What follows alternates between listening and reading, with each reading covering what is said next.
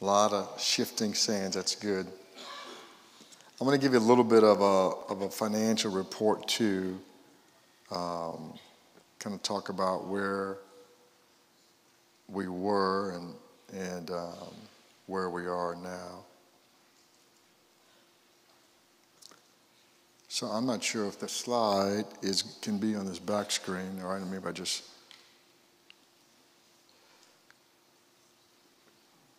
pull it up.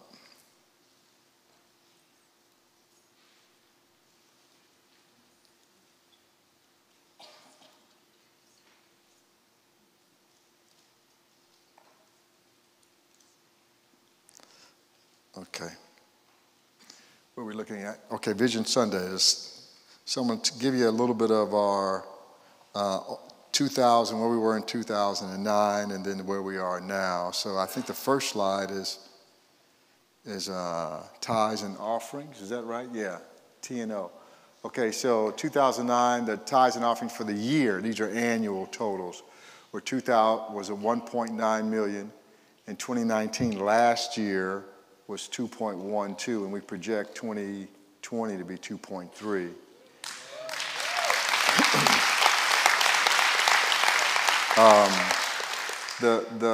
The 2009 number is a little askewed because of a campaign we did. If you've been around here for a while, you'll remember this campaign. It was called Elevation 09. Elevation 09. Elevation 09 brought in by itself almost $400,000 that year from this congregation.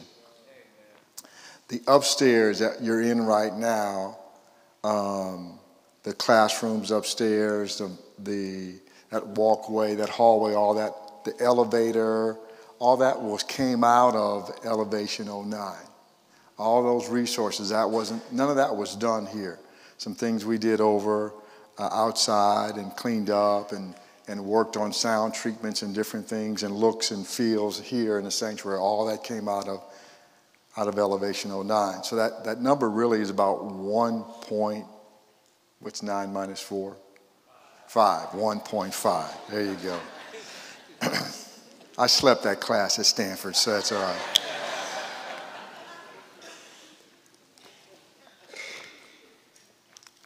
I remember, I can go back to Elevation 09. How many people are a part of that? We were in the house, a lot of you. And if you can go back to 09, that was kind of an economic downturn in the United States. It was just 09. People were losing their houses and businesses, and it was a struggle. And I didn't really come up with this on my own. It was just me interceding, and the Lord said, "This is what I want you to do." And so we got close to launching it, and I said to the Lord, "This is a bad idea." You ever say something crazy? And I said, the economy is bad. I don't think we're going to be able to do this. I think we need to postpone it. And the Lord said to me, "I'm doing this. You walk with me, and I'm going to show you how great I am." So I said, okay. And we did this, and it was an awesome year. But you see the continuity over 10 years, just the faithfulness, the steadiness of God's people and what they have done. The next slide is different types of ministries and outreaches that we have just done out in the communities and things we've launched inside the house and the ministries that the youth and young adults are doing. In 2009, it was $150,000 that we had raised and launched towards different ministries, different things we were doing. In 2019, it was $860,000 that we have given out. We started a school, Overcomer Academy. We had a Stepping Stone School, a little co-op here at the very beginning, about 10 years ago, and we really began to launch and move things to a new level. Repairs and fixes inside. We just had a guy come, got a report yesterday. We're going to redo some lighting here and some sound treatments. We've already started on the sound treatments, changing those things, getting a better acoustic look and feel in the atmosphere. Because it's important for people when they come into an atmosphere and they don't walk with God yet, that they see a spirit of excellence that's presented. Why? Because excellence is not opulence, but they should have excellence. Because if somebody comes from an excellent environment, they come in this environment and should feel at home. And if somebody's coming from a junk environment, they should step in here and go, I like it here. So we work to create that and for the purpose of bringing people into a level of comfort and into the kingdom of God. And so we project 2020 to be 1.5, and we'll talk a little bit about that number in just a little bit, because we're going to do some things we've never done before, but you got to do that to go some places you've never been before. Got to do something different. Steps of faith. I gave a 10-year total for Steps of Faith. We gave out $2.2 million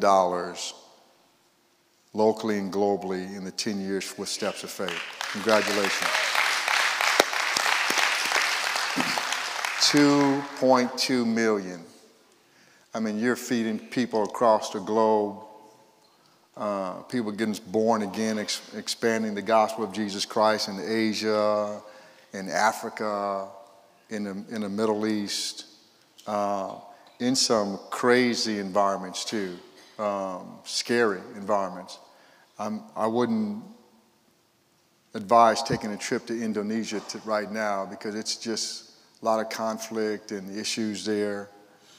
The last time we were there, it flew in, and and you can't be there preaching the gospel, right? So it's illegal, but we're going anyway, and we're going to preach the gospel.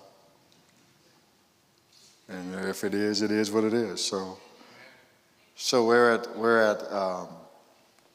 the airport, and we're trying to go through customs, me and a couple other guys that are with me.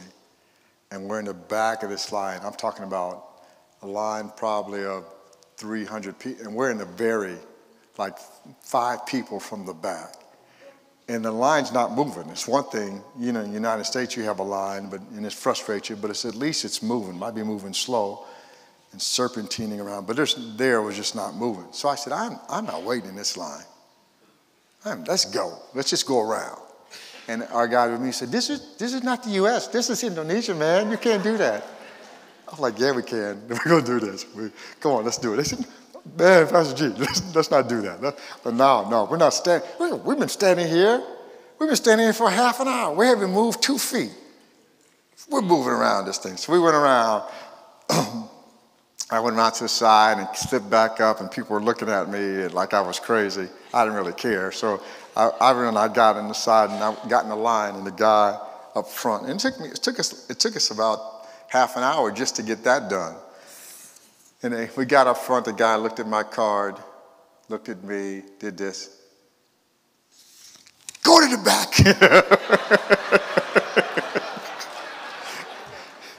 So now we were behind those 5 or 6 people that we were in front of before, and the line hadn't moved in maybe 2 feet the entire time. It was hilarious.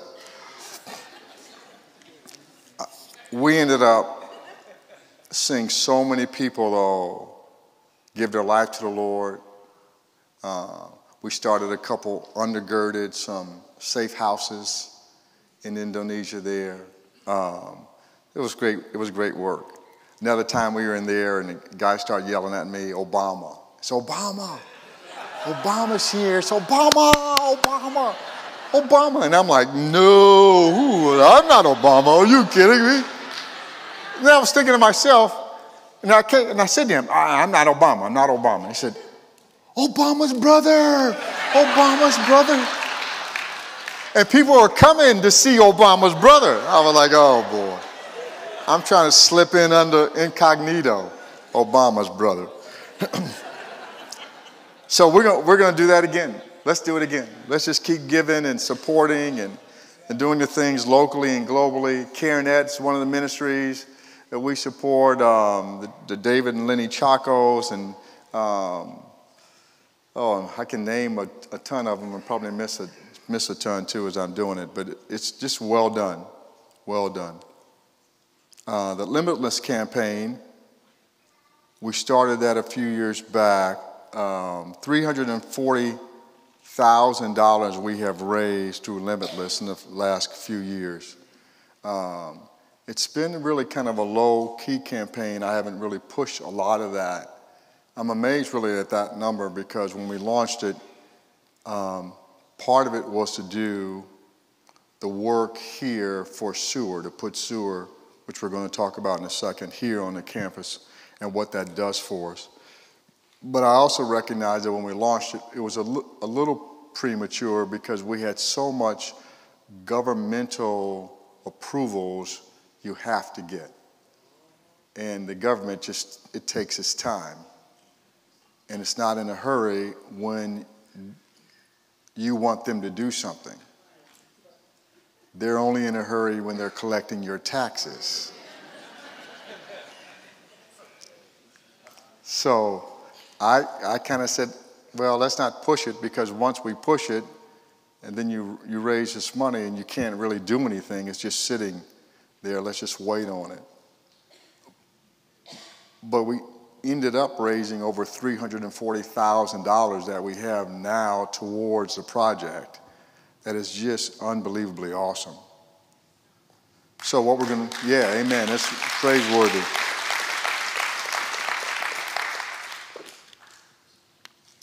We want to raise another $500,000 in 2020 to take that number to 840, and then we're going to pay this sewer project out with just cash. We're not going to take any else lines of credit or anything. We'll just pay it out in cash. We're close to it, so we're going to get that done. And several other things that we want to do here with Parker Center, and we'll talk a little bit about this kind of layout for the campus, a 5-year plan, so you see the whole development, and I'll show you the campus. Those of you that are new and don't know that in just a second. But the total then, our annual income, was 2.7 in 2009, 3.4 last year was the total income here that we raised here at OCC, and we project that to be 4.1 in 2020. Yeah, God bless you. So congratulations to you. We thank God for the faithfulness that you guys we've all shown together. Here's some of the things that behind the scenes, I'll just tell you, there was a 4.7% decrease over 10 years in expenses and a 25.9% increase in contributions. Yeah. And you ask the question, well, how can you have a 25.9, almost 26% increase and decrease your expenses? Well, we just did some smart things.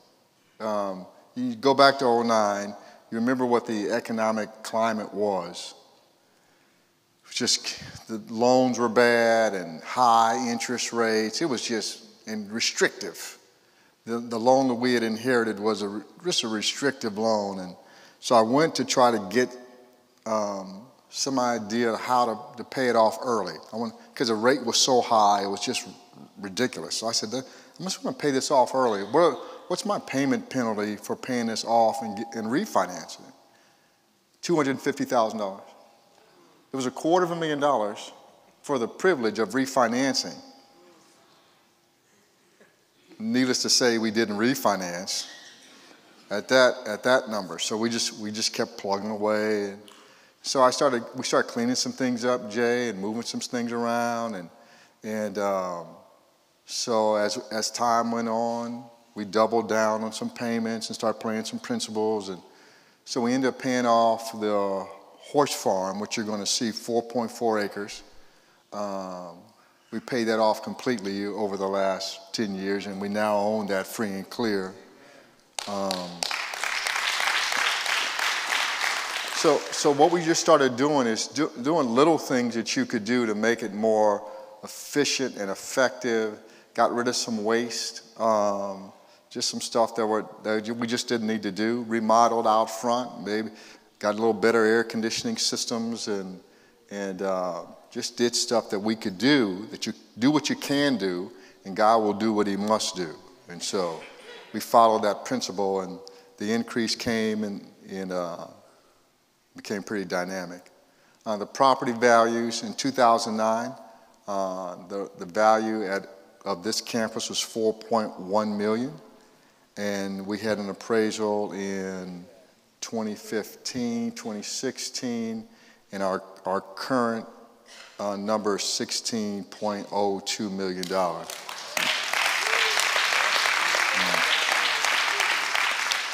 We owe on the campus just under 3, right around 3 million, 2.97 or 3.1, right at 3 million. And the value, current value as we sit right now is 16.02 million. So it's very attractive. We get a lot of companies who are offering to loan us money. And I was like, where were you at the start of this decade? But, you know, it's like anything. When you have good ratios and assets and resources, then people come to say, hey, we're with you. But we've done this together this whole time, so we'll continue that way. One of the things that's going to help us huge is this sewer project we're in now. Sewer is like beneath the ground, and so you don't really see it. But it is very important for you. We are on a septic system now. Anybody's home on a septic system? Can you raise your hand? Yeah. So some of us, everybody else is on sewer, right? I live in a subdivision. Our subdivision's on sewer as well. But if you have a septic system, then, you know, you flush the toilets and hold on to the stuff that's in your system, right? It just gives, and you hire somebody to come and they pump it out and take it, and it goes that way. Sewer will flush into an organized system for the county. So we have to pay for this, and we're going to pay out $500,000 or more to not only create a sewer system for our campus, but also for the community. So all of our community neighbors are going to get sewer now available to them. They'll have to pay for a little tap in, but it's a win in most cases. You know, there's some that it's not, but in most cases there's a win for them.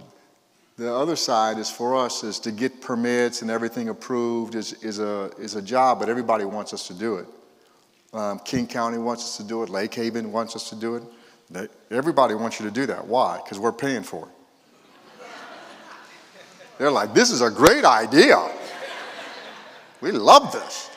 You guys pay for it and pay for all the work that put in sewer, and then we're going to collect resources and funds from the neighbors out of your money. Thank you so much.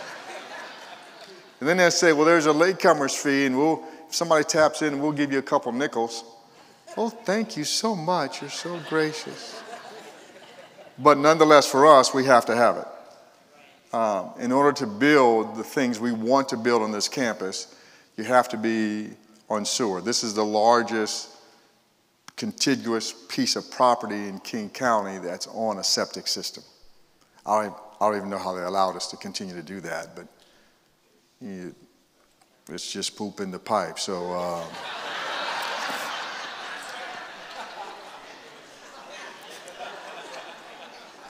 but it is what it is. You know, we got to have it. So when we do sewer, it's going to cost about $500,000. We're going to raise that. But it's going to bring the value of the property from $16.02 million to over $21 million.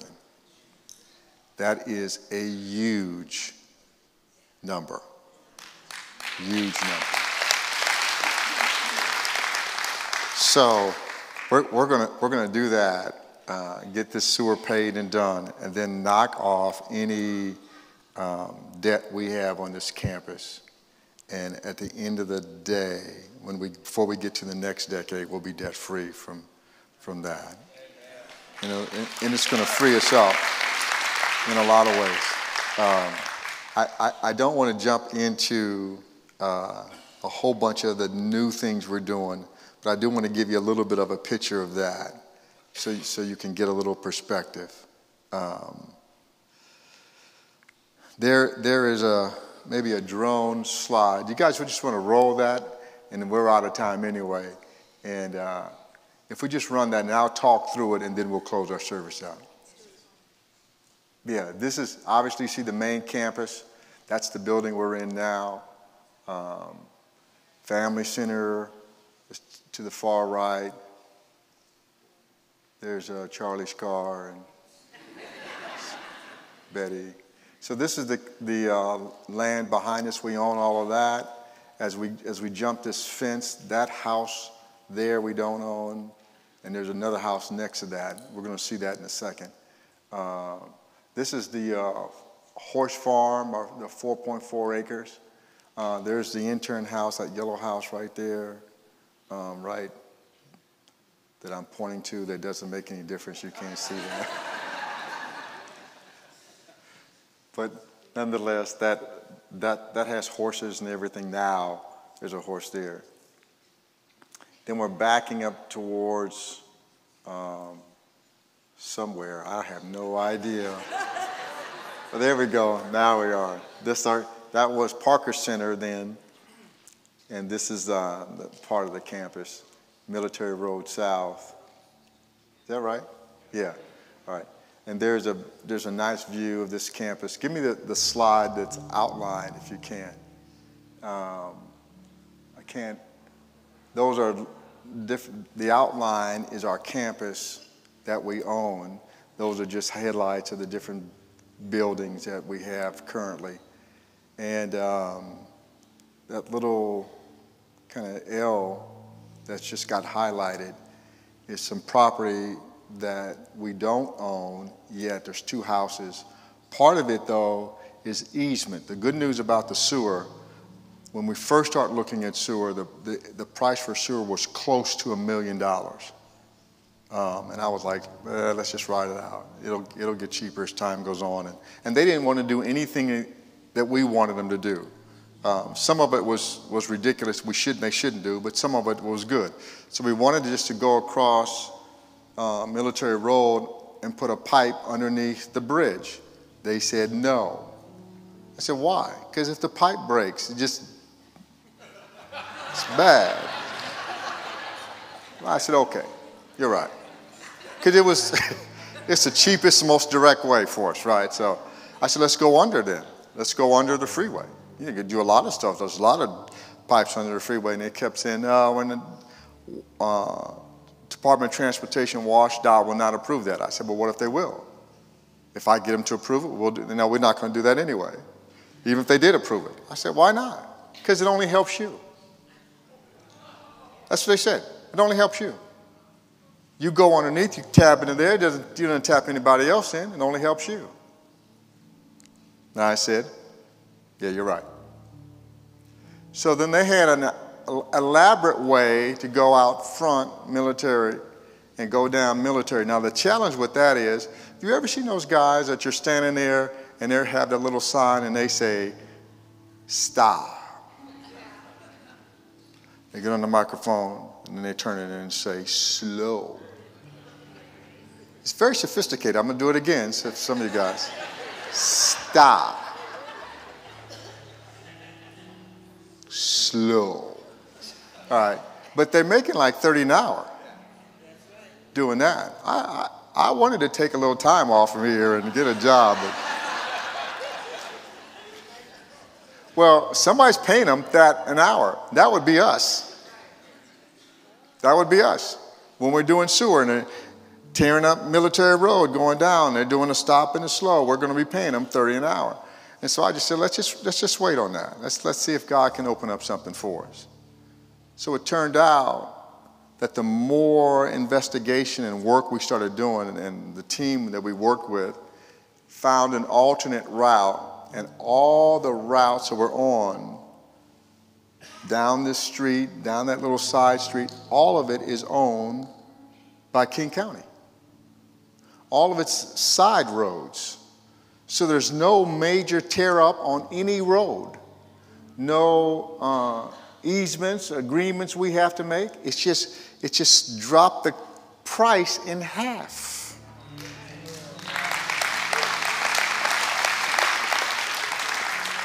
So I signed agreements to that a couple of days ago, and we're going to do that together, and this sewer is going to be great for us, and we're going to build out the rest of this campus. We're going to pick up a couple of those houses hopefully within the next year or so, and we're going to finish this campus out, and I'm going to master plan it for you so that you can see it, but it's going to be pretty grand and a lot of fun, and we'll do some special things together.